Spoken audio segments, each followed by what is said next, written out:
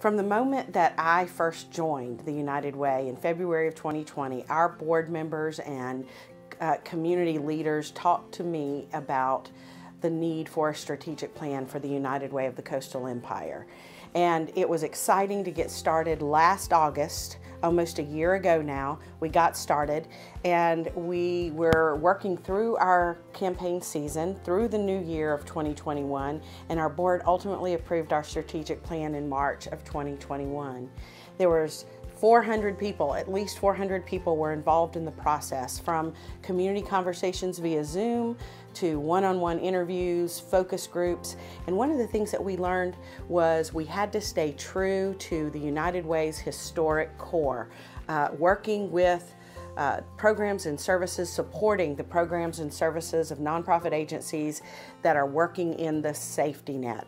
And the next thing that we heard that kept coming up over and over again was the idea of how do we lift people up. So if we help to stabilize people and prevent them from falling off a cliff, so to speak, and we provide them the very basics for living, but how do we help them to rise?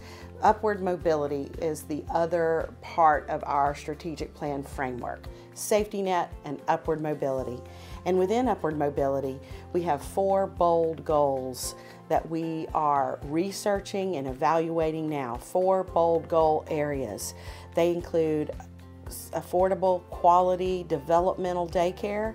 That includes ready and resilient workforce. So the other end of that pipeline, folks going from high school and GED into post-secondary education of some kind, whether it's apprenticeships, technical education, or a 4-year degree.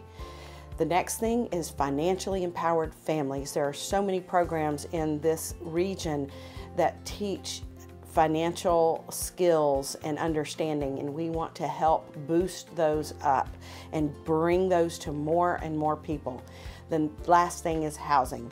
Safe, stable housing. So we're spending this next year really going deeply into each one of those issues to determine what United Way's specific proactive goal should be that we will measure long term.